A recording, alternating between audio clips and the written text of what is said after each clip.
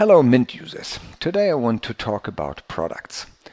A product in the Mint system is a curriculum or a class template that can be used over and over again and which defines the structure of such a curriculum. For example, we start with the briefing session. After the briefing session we have a 4-hour sim session, for example, and then we have another event which is the debriefing. These are the three events of the first day. On the second day, it might look very similar. Again, we start with a briefing session, for example, and after that we have the LOE session and then another event, which is the debriefing.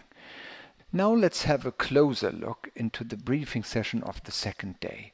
What are the resources that we need for this event? Of course, we need a qualified and available instructor, and we need the trainees, we need the captain, and we need a first officer. Also, of course, we need a briefing room. Now, it is not enough to have a qualified and available instructor. It might sometimes also be necessary to have the same instructor in different events. Let's say, for example, in the briefing event and in the LOE event, we need the same instructor. That is what we call continuity.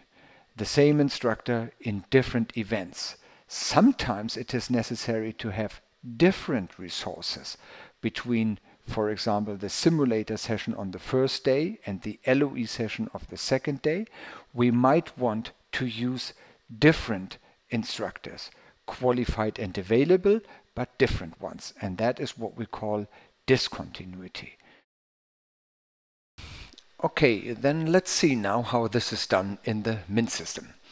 At the moment we are here on the Mint page, but since we are talking about products, we have to go to the products page. On the products page we have here a categories tree. The categories are used to organize all the products we have. If I click here on the root node, you can see all products that you have in your system. This is the demo system, so we have only 3 here.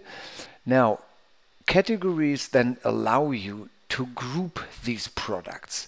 So you can have a node flight training, you have a node maintenance training, in-flight training, etc.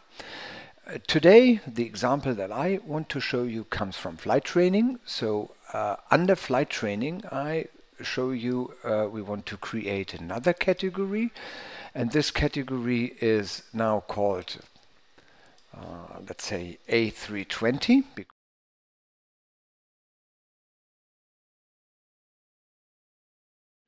and in the A320 node we will have another category that is recurrent training,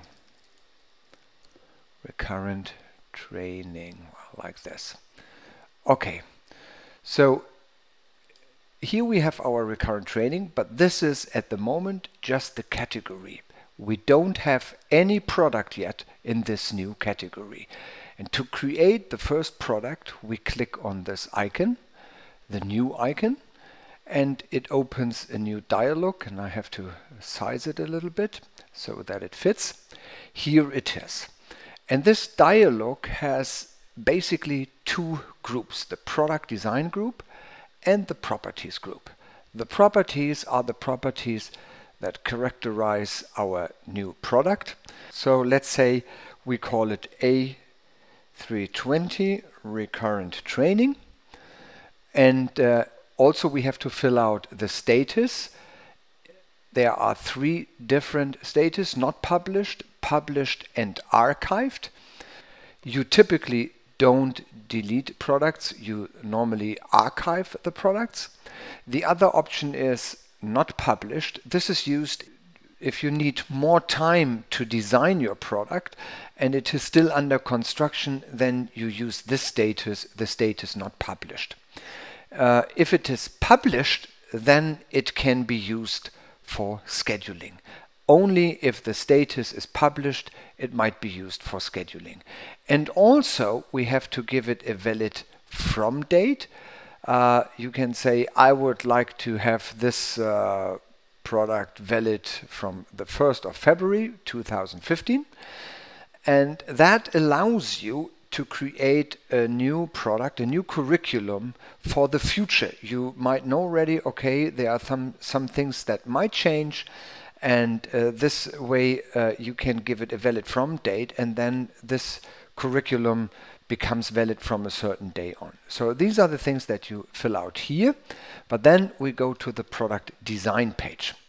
And on the product design page, we have this Gantt area, and that is exactly the place where we construct or design this curriculum or the product.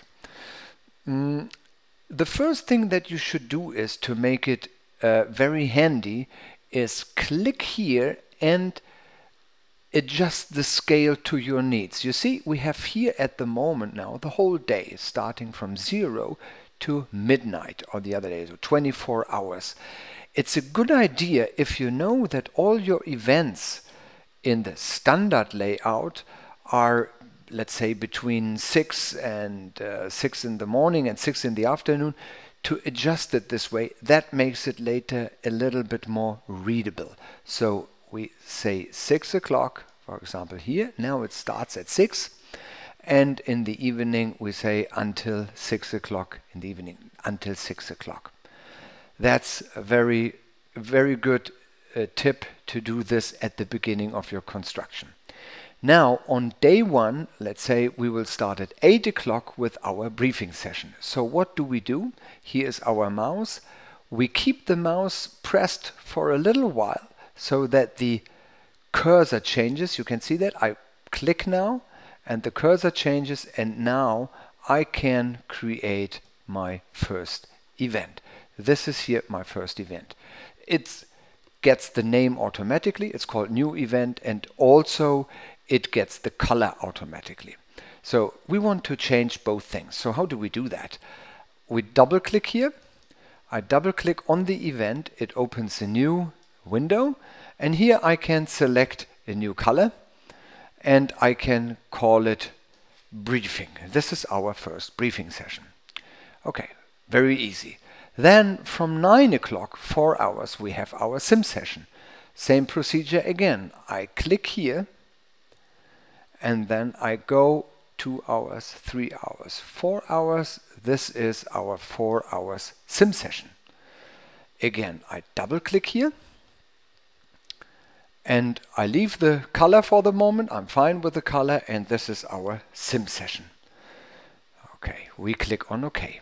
Second thing. Now, after this, we have the debriefing session. We could do it now in the same way as before. So I can press the mouse button here. I can create this debriefing session. But there is another way that I also would like to show you. I right click here, say delete. The other option is to select this one, which is exactly an hour, and to say right mouse click copy. And now you can see here this little shadow, and we move this shadow exactly to the desired location, which is here, and just click again. And this is now our debriefing. The only thing that we have to change now is we call it a little bit different. We call it debrief, right? It's called debriefing session. So that is our first day. Also, it's a good advice sometimes to save the product to the database. If you click on apply, that saves the data to the database without closing the window. So if we click on apply, it saves the data, that all the data on the properties and the product design, all the data is saved, but it does not close the window. If we click on OK, then the data is also saved, but this window is closed. So we only want to save the data to the database. So we click on apply at the moment. Now the data is saved to the database, and we can continue working because the window stays open. On the second day, it was very similar, except that we don't have the sim session, we have this LOE session. So how do we do that? We select now the first day. We do it this way. We select the first day. Now all 3 events are selected, and we copy that. Right mouse click, copy. Now we have the complete first day as a shadow shown here, and we move it to the desired position. It is here, and we click again, and here it is. So what we have to do now here, the missing piece is that we have to change the name of this sim event and maybe give it another color. So I only select the sim session, I double click the sim session, and I call it now LOE and give it another color so that it can be identified as the LOE session. If you want to change certain properties for more than one event at the same time, I want to show you what I mean with this. Let's say, for example, we copy the whole second day. Just as an example, we copy the whole second day, copy, so it is here. And now let's say, for example, we want to give all these three the same name and the same color. That can be done as well. You have to select all three of them, right mouse click edit, and now a little different window opens, and we can select here a color. Let's say we want to give it this color, and the name is any event. It is just an example, right? So you are able to edit or to modify more than one event at the same time.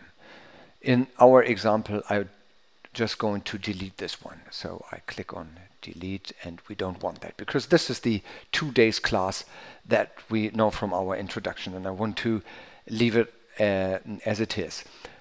I want to mention one last thing here is, you know, the day starts at 6 o'clock and it goes to 6 o'clock in the afternoon. That allows you to take the mouse here and to move the mouse vertically. And by this, if you have a longer class, you can very easily go to different time areas. What is the advantage of having it this way now and not the whole day? See, I go back just to demonstrate that. If you have the whole day on the scale, the event is very, very small, and sometimes the text can't be read in this case. So it's a good idea to maximize the time scale, and that makes it a little bit more readable.